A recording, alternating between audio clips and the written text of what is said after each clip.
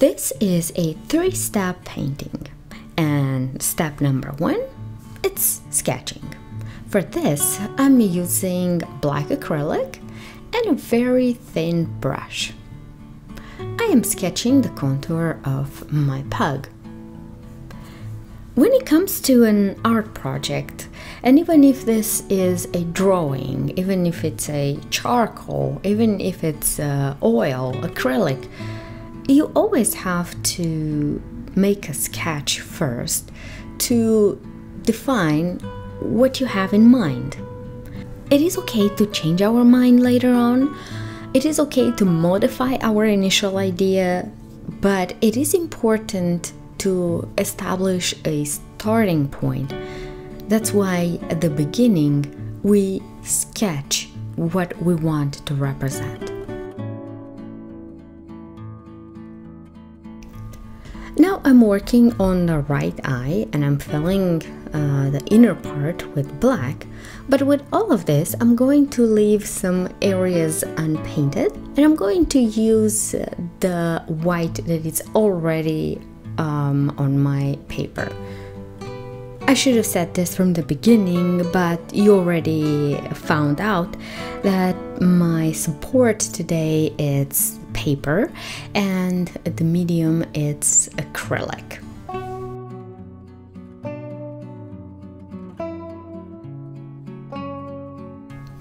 For the other eye, I'm going to do the same thing.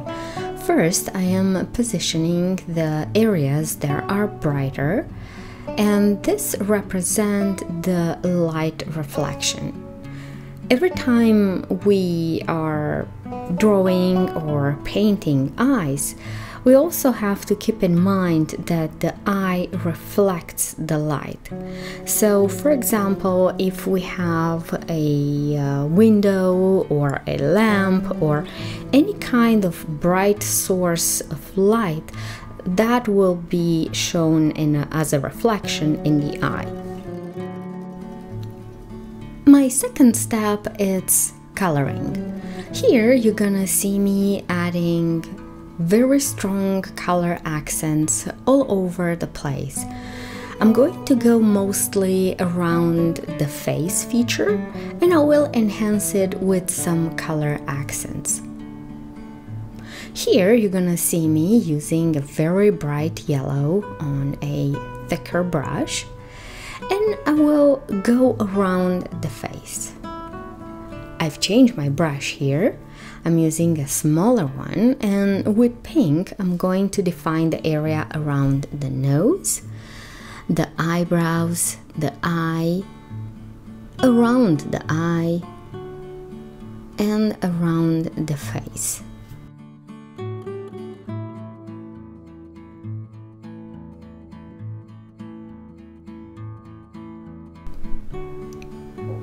Few more accents on the forehead, around the nose, and here on the other eye, around the face,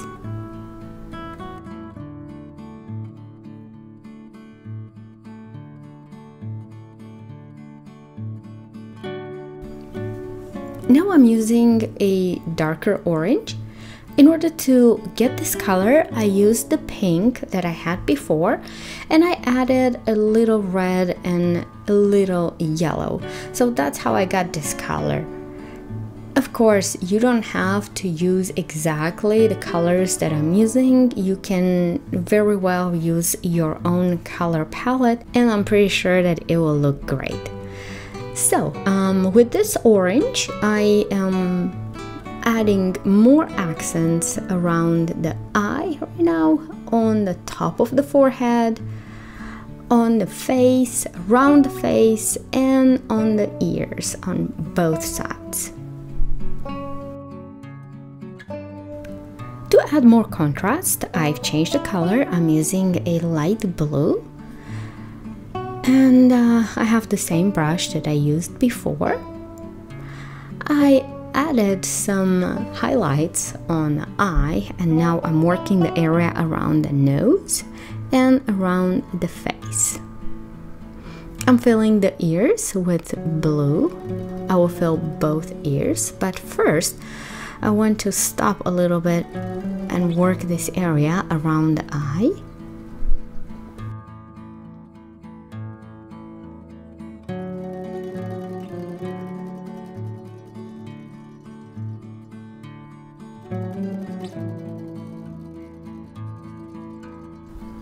I'm adding more accents on the other eye.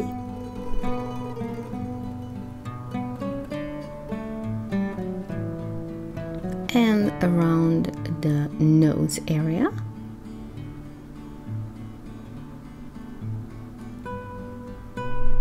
Some accents on the forehead and the other ear.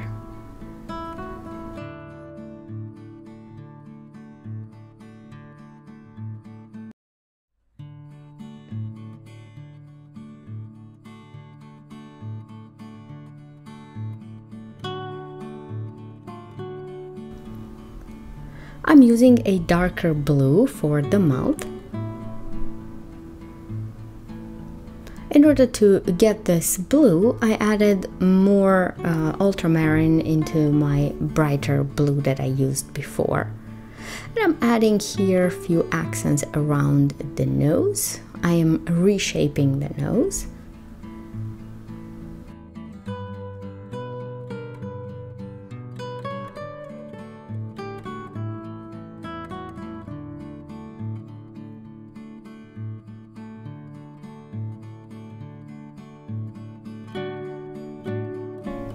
And to add a little depth, I'm going to put a few accents here around the eyes and on top of the ears. And the other ear too. A few accents here.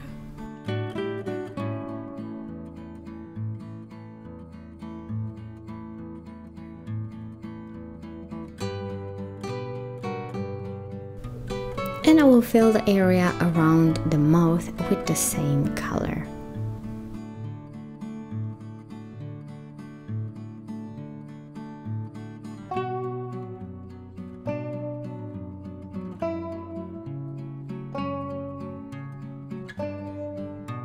Now I have a different kind of blue. I mixed some of my orange into the blue that I used before, and I added a drop of white, and I'm using a bigger brush, and with this grayish blue I am adding my final layer of color.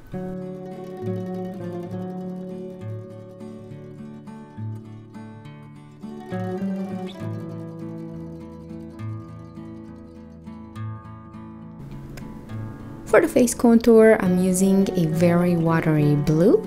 I'm working around here and I'm filling other areas that need to be touched a little. For my final step, I will define everything that I did before. First, I had to wait for probably 30-40 minutes to make sure that everything is completely dry. It is mandatory to make sure that there is no water left at all in my paper. I'm using black only, and I'm using a very thin brush. And with this, I'm going over each detail and I'm redefining it. I'm recoloring, reshaping. I am thinking the entire painting again.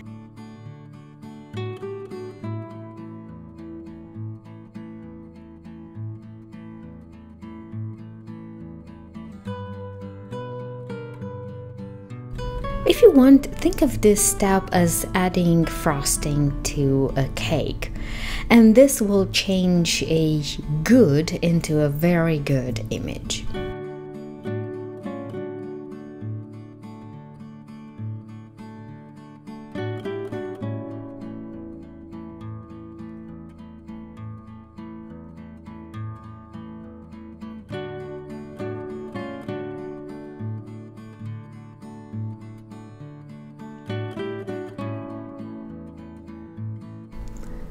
I am reshaping the nose, and I'm filling in one side with black, and then I'm adding a few more accents around it.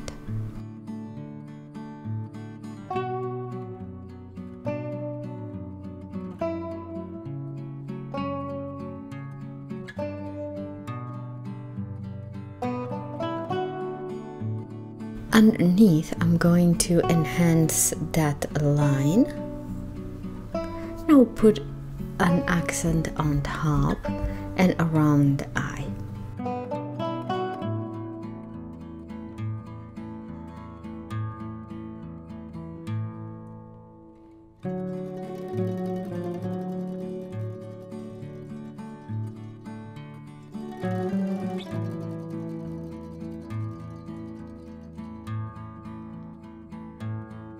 I am adding a strong accent here to separate the head and the ear that it's behind. And I'm adding some separation here too. And an accent underneath the nose. And around the eye, I will add more creases.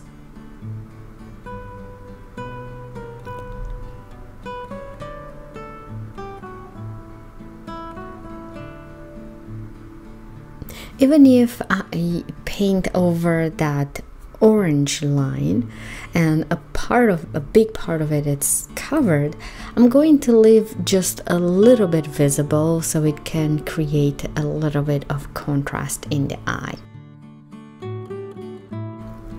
I am about to fill the entire area underneath the eye, but first I am shaping it a little bit.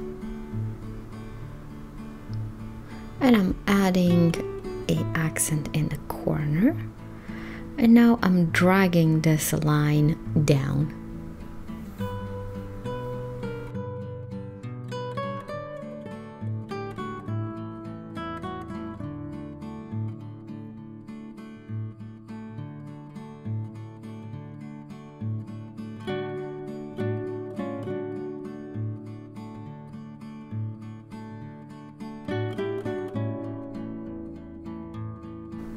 For the other side of the face, I'm enhancing the eyes a little bit, and I'm putting a stronger accent under the eye.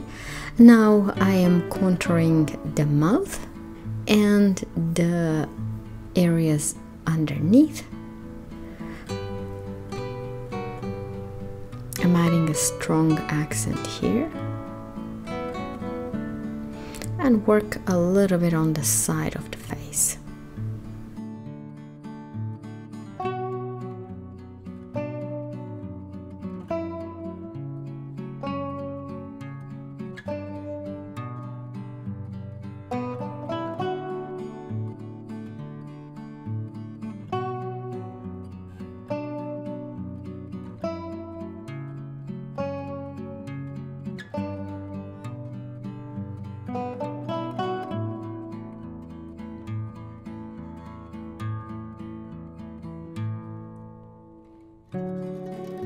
As I'm adding an accent underneath the face, I'm blending a little bit the color, and I'm using my finger for this.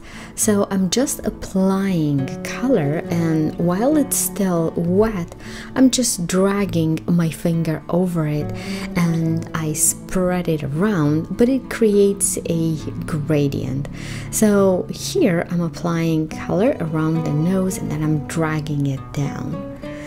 Now I'm dragging the color up and on the side for the face. And this will add shadow into the areas that I want more darkness. I'm applying a shadow on the other side of the face and around the eyes.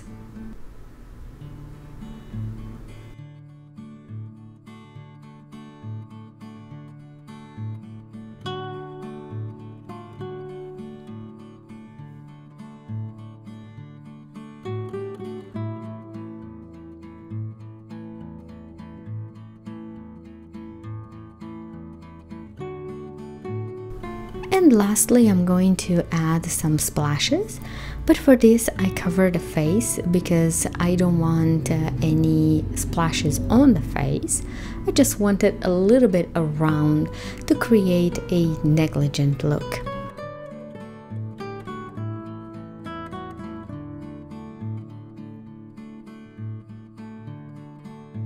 And this is my pug. I hope you like it. See you next time with another fun project. Bye bye!